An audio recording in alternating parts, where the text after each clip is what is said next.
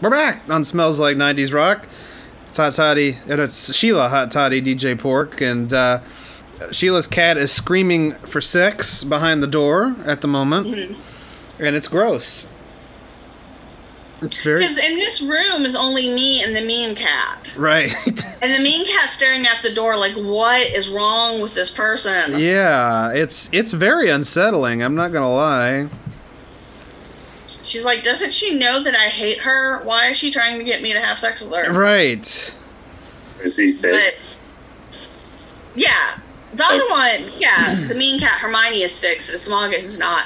Because Mogget, even though she was old enough, she's so small that, like, she couldn't get fixed right when she aged. So they're like, okay, so we want to fix her in January. Well, when January came around, you started having all the COVID stuff, and school started. So I was like, okay, I'll get it done in February, and that's my bad. I just didn't get done in February. So I was like, all right, March will be fine. But then all this happened, and so now she's just a little sex machine. Clamoring for sex is what she's doing now. She needs it bad. Mm-hmm. And I mean, I always thought that cats could only go in heat in the summer, but apparently not, because, like, even in the winter, she was like, give me it! Oh, no, we got... The only cat I've ever seen do this was my parents' house cat we had back when I was in middle school. Well, actually, she lived through my middle school, high school, and college.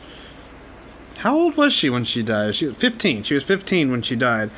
And, yeah. Damn. What? Yeah, she was born alive from cat. Damn. 02 to 17. I'm pretty sure she was alive for, and but we got her in the fall of the year, and by winter she was out. Yeah, she was already backing that thing up. So I mean, it was unsettling to say the least. It's just like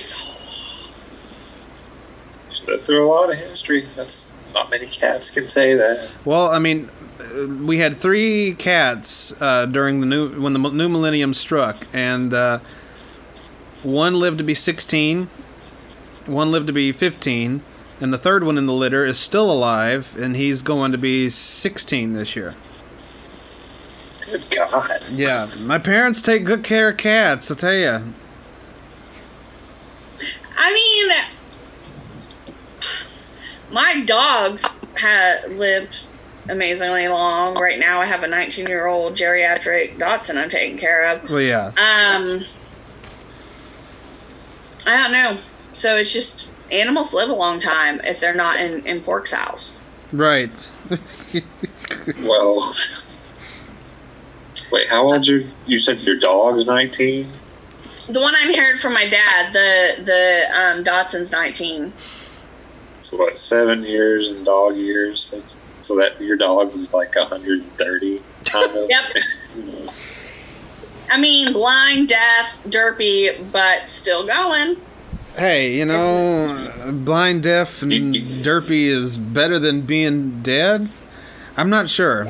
And then my other... If you're blind, derpy, and 130. If you're blind, deaf, and derpy, and 130, how good can life be? You know, when we got him, we thought, okay, well, he's 18. He's not going... And he was so just sort of lackadaisical. We're like, all right, we're just going to make that his end day is good. And, like, we brought him to the house. And, like, every animal, he comes in, he's like a puppy again. He's, like, running around. Like, he never walked fast at my dad's house. He's always, like, Eeyore, like, do, do, do. We get him here, and he's just, like, running around and just, He just needed to be around other animals is all it was. Yeah, so our house has some sort of, like, longevity energy. Mm-hmm. So, he'll be here because our other cat, our oldest cat's 9. Well, our 2 oldest cats are 9.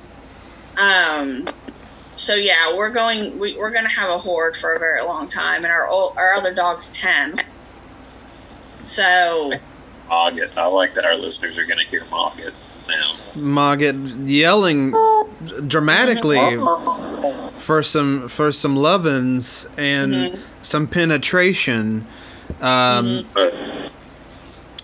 that's one of the hot button topics. Corona babies. How many kids are going to come out of this quarantine that we're in?